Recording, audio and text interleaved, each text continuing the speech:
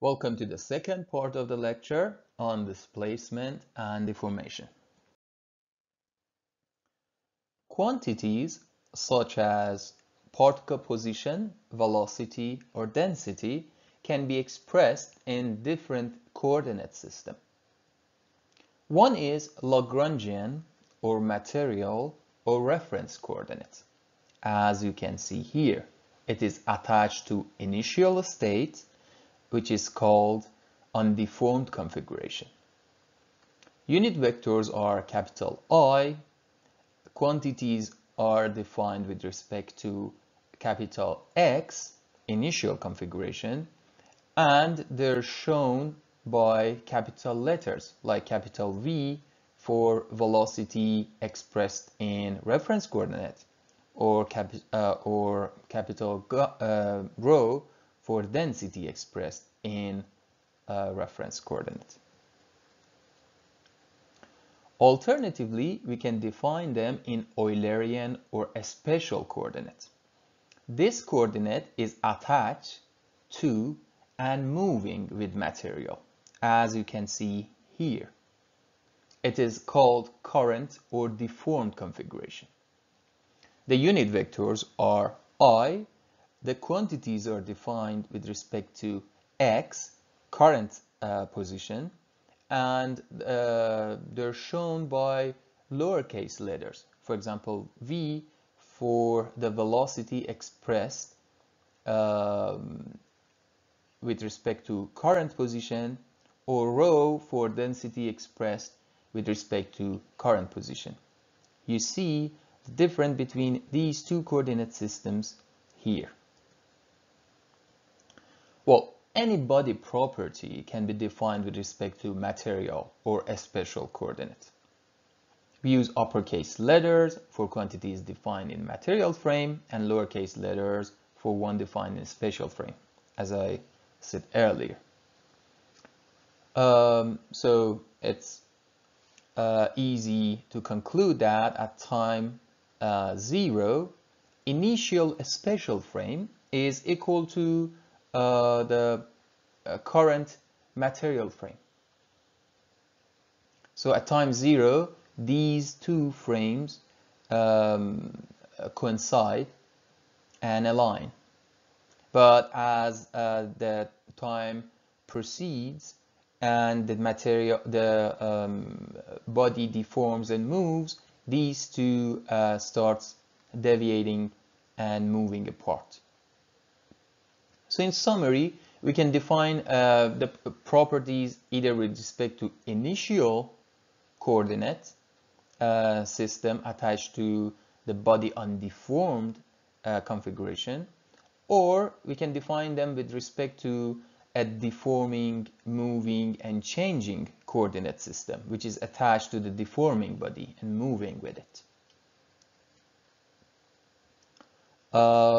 And here you can see that the initial special frame is equal to the material frame for time equal to 0. Just note the difference between lowercase x, capital X, and the mapping function between them. Okay. Based on that, we can define two different viewpoints to approach solving problems of continuum mechanics. We call them Lagrangian and Eulerian viewpoints.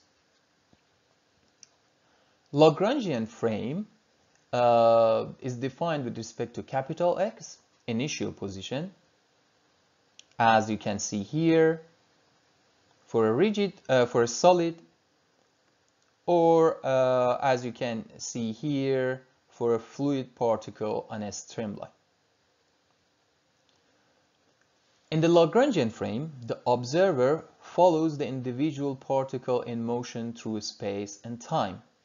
As you can see for this fluid particle, there's a frame attached to it, and we follow that particle through space and time. For a solid deformation, it's basically defining everything in the material frame. Because in solid deformation, we don't have that obvious movement of the particles. The materials stay relatively close enough together. So it doesn't really mean following the material, but the meaning of a Lagrangian frame is expressing everything in the material frame. But in terms of fluid, it means looking at the particle, moving with it through time and space. For example, the trajectory of a particle can be described by a series of velocity vectors for the particle as it moves to different positions throughout time. Everything in the Lagrangian frame is with respect to capital X and shown with capital letters here, for example, capital V. It basically chronicles a time history of the particle for each particle of the body.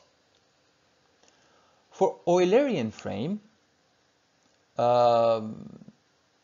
we define everything with respect to lowercase x, the current configuration or the current position of the particles. For a solid, it's basically attaching the frame to the current deformed state of the particle and moving with the particle and defining all of the properties with respect to x in a special frame. But for a fluid, as you can see here, it means staying at a certain location in space and looking at the particles that's moving inside and then outside of that stationary frame.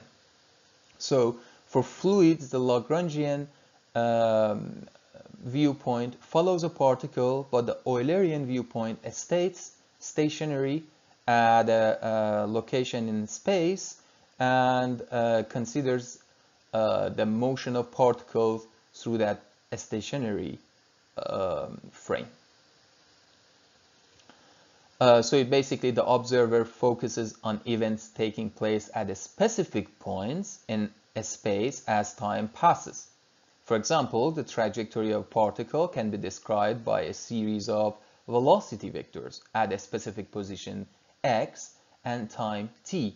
Since everything is described in a special frame, they're shown by lowercase letters. For example, velocity in this case is v as a function of x, the current configuration.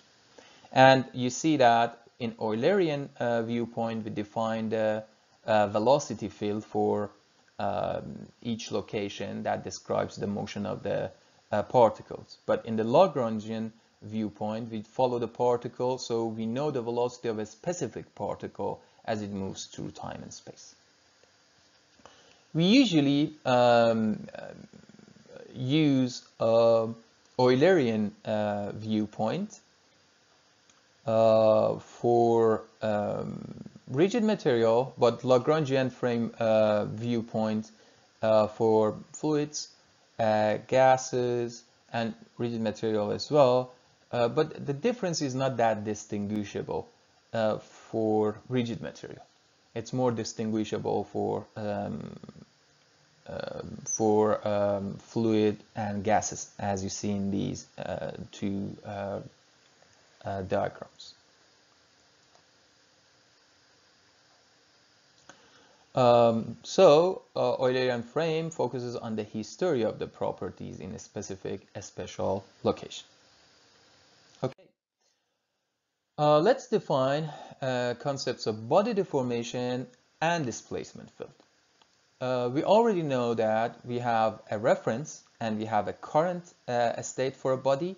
The reference is the undeformed case, and the current is after it deformed and moved in space. Body deformation is change of configuration from reference to current configuration. For rigid body displacement, which is rotation or translation, there is no change in size or shape. It's just changing the position and orientation. But in the case of deformation, we have the change in size or shape. We define a displacement field, U. It basically describes transition of all particles in a body from reference configuration X, capital X, to current one, X, as you see here. And it's simply defined as U equal X minus capital X, as you can see here. The displacement field can be described in material frame, for example, based on reference particle coordinates, capital X.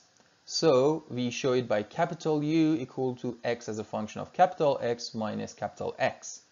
And U is defined in the reference frame with unit vectors capital I. U can be described in a special frame as well, which is based on current particle coordinate X.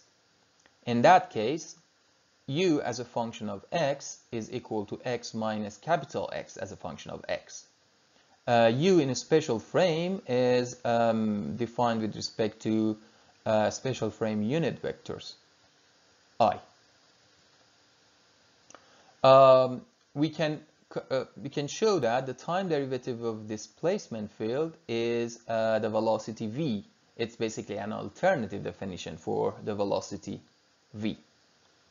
The reason for that is capital X is the initial position of all the points. So it's independent of time. It doesn't change. The initial position doesn't change with the time. So the time derivative of that term is 0. So basically du dt is equal to dx dt, which is the velocity. Okay, let's do an example. It says obtain the displacement field in both a special U and material capital U descriptions for different types of displacements presented here. Let's start with rigid body translation. We have x1 equal to x1 plus a constant, x2 equal to capital X2 plus a constant. We know that capital U is x as a function of capital X minus x. And also we know that we can find capital X as a function of x. So U is equal to x minus capital X as a function of x. Capital U is in the reference frame, and U is in the current or a special frame.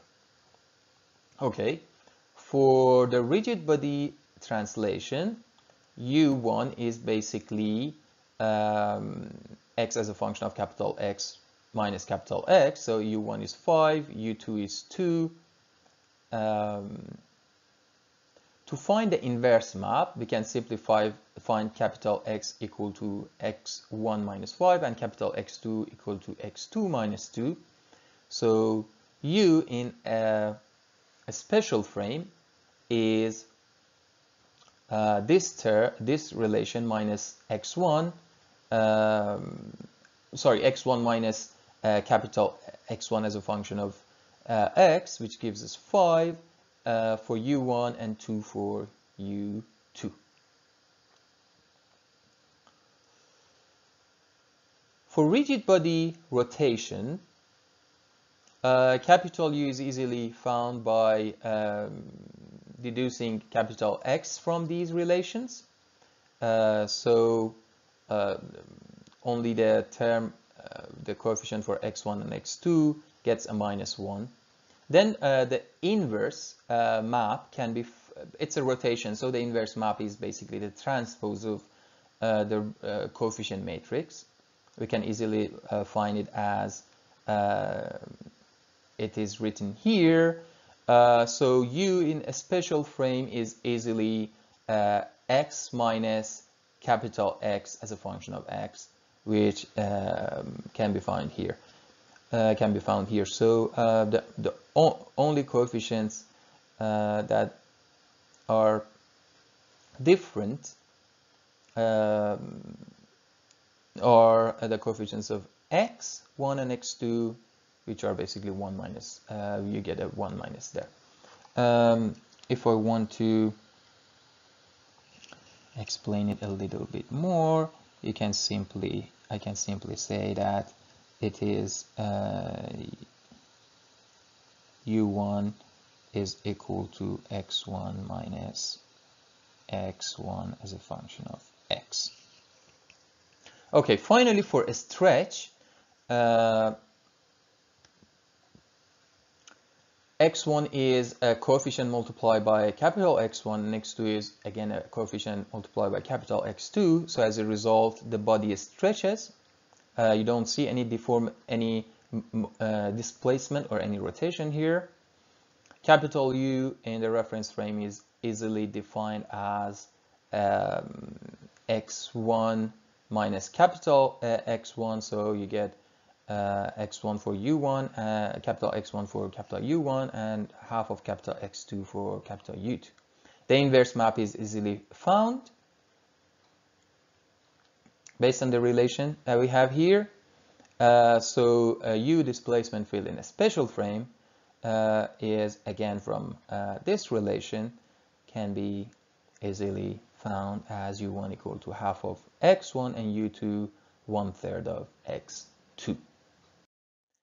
Here's another example. It says obtain the displacement field in both a special U and material capital U description for the following motion. The current position is given as a function of the initial position. So we have x as a function of capital X. So we can easily find capital U as x as a function of capital X minus capital X. So U1 is basically capital X1 plus capital X2 multiplied by e to the power of t minus 1. U2 is found the same way, and U3 is 0. For U in a special or in current frame, we need to find the inverse map for capital X as a function of X.